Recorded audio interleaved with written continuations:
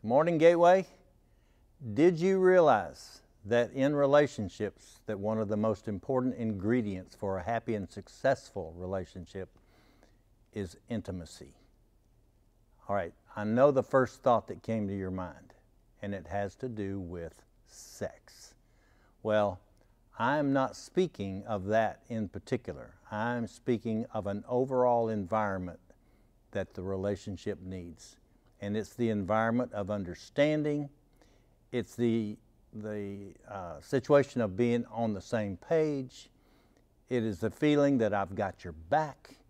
It's the feeling that we are together.